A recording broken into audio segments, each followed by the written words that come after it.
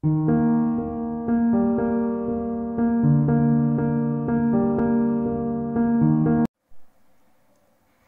students, welcome back to the session. So in the previous video we have covered or we have learned what we mean by de Broglie waves or matter waves, and we have also obtained the expression for the de Broglie wavelength for any material particle which is moving with a certain velocity. So the expression for that particular de Broglie wavelength of material particle in motion will be given by the equation lambda is equal to h divided by m into v. So, and we have also learned that in the characteristics of de Broglie wavelength, that is macro for the, there is a matter waves associated with the matter particles cannot be observed, or it can be easily measurable. It cannot be easily be measurable. Why? Because see, if I consider any material particle which is having a mass of 1 kg, okay, and if this particular material particle is moving with a velocity of 1 meter per second, so if I calculate the de Broglie wavelength associated with this particular material particle in motion, so it will be obtained as, see, we know the value of Planck's constant as 6.625 into 10 to the power of minus 34, and mass is 1 kg and velocity is 1 meter per second. So lambda will be approximately 6.625 into 10 to the power of minus 34 second.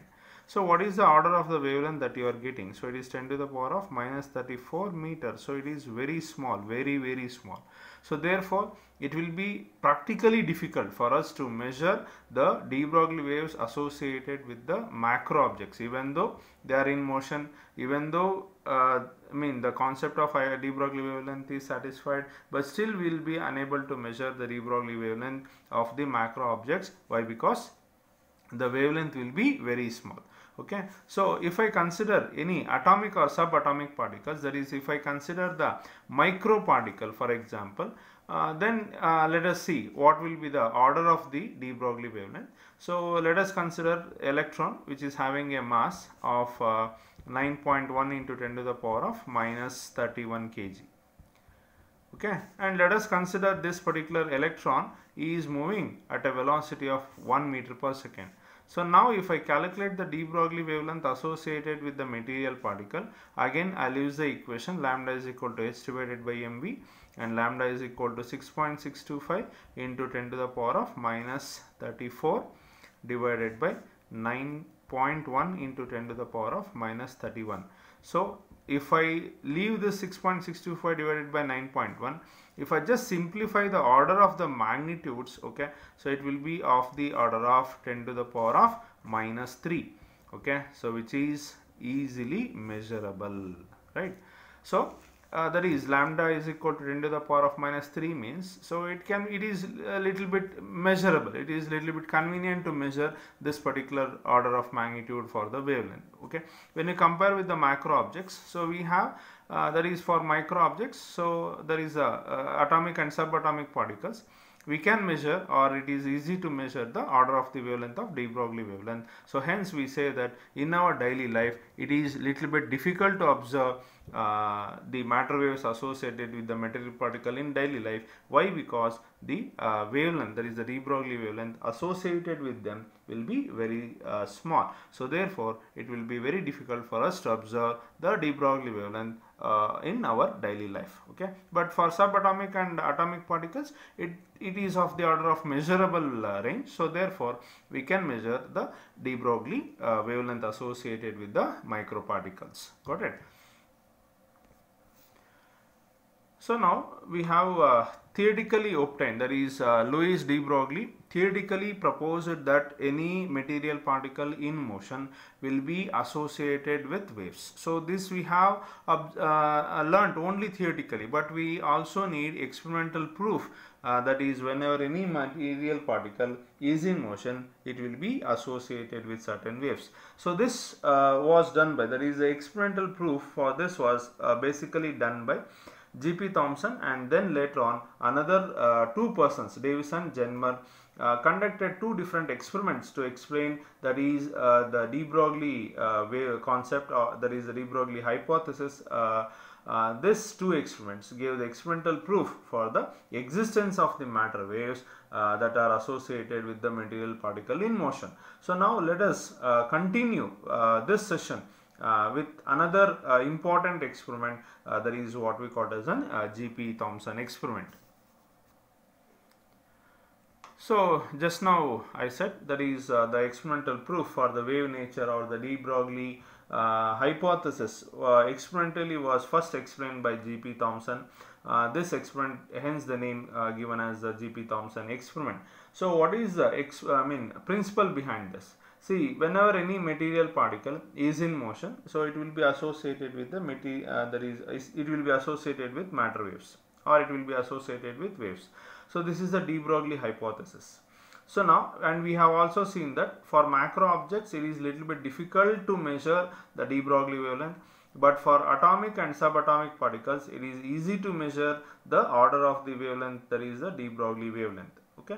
So now here, by using the atomic and subatomic particles, let us try to prove that the material particles, that is electron, proton, neutron, are associated with certain waves. That is nothing but when they are in motion they will be associated with certain wave nature. So for this, let us look into the experimental arrangement of the P Thomson experiment. So there is basically we need the emitter, so there is a source, okay, of electrons, so which is also known as the cathode. So cathode is the filament, okay, when it is heated electrically it emits electrons. So now here the cathode will be emitting the electrons whenever this cathode is heated with the whenever it is heated electrically. Now the electrons which are emitted by the cathode, okay, so are attracted towards the anode, so which is taken in the form of a small slab, and a small potential difference will be applied such that the electrons which are emitted by the cathode are attracted towards the anode, and a fine hole is made in this anode, so where a collimated beam of electrons can come out of this anode. So now, since we have applied a very small potential difference for this anode, so the electrons are just attracted but they are not accelerated. Now we need to make the electrons to get accelerated, so therefore we will make the electrons to move towards the cylinder, that is AC, where a suitable potential difference will be applied such that whenever the electrons are accelerated, okay, with a certain potential difference, they obtain or they acquire sufficient de Broglie, that is they acquire the de Broglie wavelength. Okay. Now the electrons which are coming out of this cylinder are made to pass through or made to fall on this particular gold foil F, which is of the order of thickness 10 to the power of minus 7 to 10 to the power of minus 8 meter. Okay, so there is the electrons which are being accelerated by the cylinder AC are made to fall on this gold foil F, which is having a thickness of 10 to the power of minus 7 to 10 to the power of minus 8 meter. So the electrons which are coming out of this particular filament F are made to fall on the photographic plate P, or they are made to fall on the fluorescent screen. So if you place a fluorescent screen, immediately you can see that what is happening, whenever the electrons which are accelerated are coming out of this gold foil, immediately you can see on the fluorescent screen. If not, if you keep the photographic plate, so there we can observe, after developing this photographic plate, we can observe the what is happening after the incident of this electrons on the filament. Okay, so now if I develop this photographic plate, okay, we can see that is we are getting a circular rings which is similar to that of the diffraction pattern. So remember this point, so which is very important whenever we are developing this photographic plate, or if you observe on the fluorescent screen, here we are able to see the diffraction pattern. So which particular, when we can say that when we can expect the diffraction pattern, that is diffraction pattern is exhibited only by waves. Okay, so remember that. So now what you are using here, you are using electrons. So these electrons which are accelerated to a certain potential difference, so they acquire a de Broglie waves, or these waves which are coming out of this particular filament are undergoing a diffraction pattern. Hence you are getting this pattern which is similar to the diffraction pattern of light. So on the development of the photographic plate, here we are seeing concentric rings, right? So which is similar to the diffraction pattern which is obtained due to light. Okay, so if I take off this gold foil, or in the absence of the gold foil, there is just a bright spot which appears on the screen or on the photographic plate. So if there is a presence of the gold foil, then we are able to see this as concentric circular rings. So this is the experimental evidence, that is whenever the material particle are in motion, so definitely they will be associated with wave. Now let us look into the theoretical part of this particular experiment. So that is, see, we know that the de Broglie wavelength associated with any electron or with any charged particle is given by the equation. For electron it is given by 12.27 divided by square root of V Armstrong. So how did we get this equation? We remember that lambda is equal to h divided by square root of 2 into m into q into V, right? So where V is the potential difference, q is the charge of the charged particle, and m is the mass of the charged particle. If I substitute the value of Planck's constant, and if I substitute the mass of electron, and if I substitute the charge of electron, and if I simplify this for electron, okay, you get the value as 12.27 divided by square root of V Armstrong.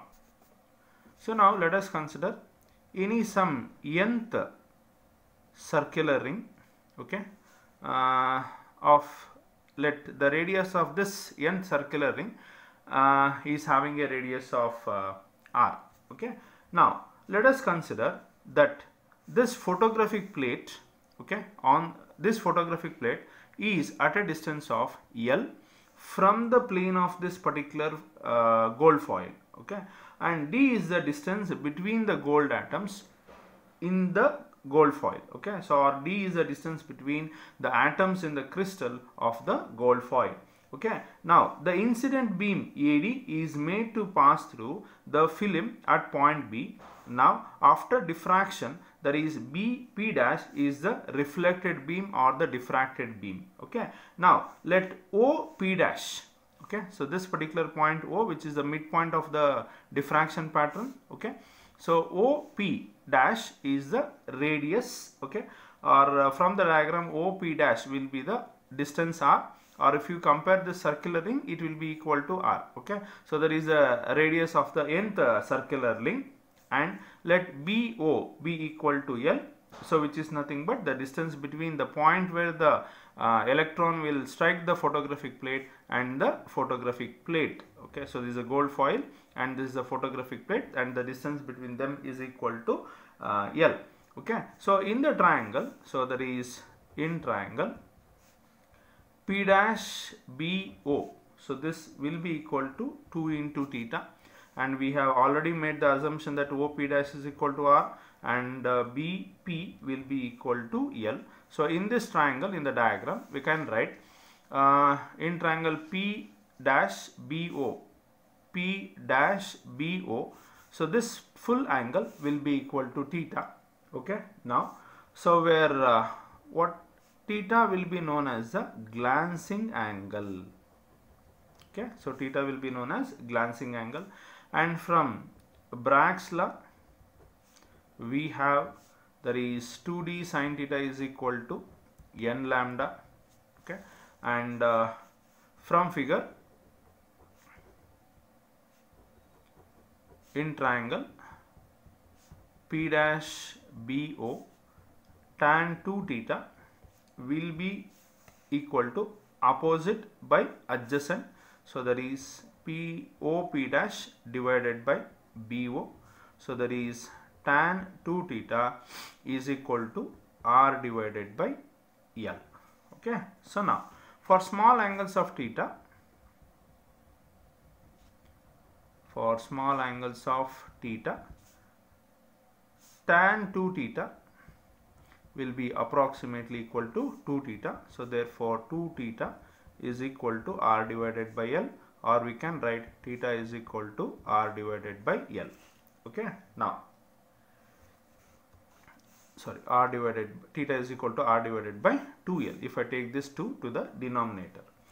So we know that that is Bragg's law. We have 2d sin theta is equal to n lambda, Again here for small angles of theta,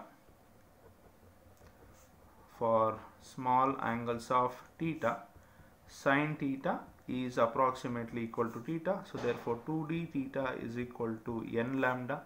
So if I substitute the value of theta in this particular equation, it will be 2d into r divided by 2l, which is equal to n into lambda. Or if I simplify this, 2 and 2 gets cancelled. I can write this equation as d into capital R divided by small l, which is equal to n into lambda. Or if I take this n to the denominator, lambda will be equal to d into capital R divided by n into small l. So this will be the expression for the wavelength, okay, of the de Broglie waves associated with the material particle, that is the electron, when it is accelerated with a certain potential difference. So I'll take this as equation EA, and we know that whenever the electron is accelerated by a certain potential difference, the de Broglie waves associated with the material particle will be given by the equation 12.27 divided by square root of V Armstrong. So if you substitute the value with which or at what potential difference you are accelerating the electron, now you'll get certain value of lambda. Now if I substitute the value of d, that is the distance between the two atoms in a gold crystal, and the distance between the gold foil and the photographic plate small l, and the radius of the nth circular ring that you are considering. If you are considering the first circular ring, then we will be substituting the value of that radius. If you are taking the second ring, then the radius of that particular ring will be substituted. So if I compare the values of this particular lambda and this lambda, they are in good agreement with each other. So this explains that whenever material particle, that is electrons, okay, are being accelerated with a certain potential difference, the de Broglie wavelength that you get is experimentally equal to the de Broglie wavelength that is obtained with the P Thomson experiment. So P Thomson experiment gave the exact picture, that is, or it gave an experimental proof that the material particle, whenever they are in motion, it will be associated with a material particle. Okay, hope you have understood. If you have any doubts, please comment in the comment box. Okay, so thank you very much. We'll be meeting with another experiment, that is the Davis and Germer experiment, in our next upcoming video.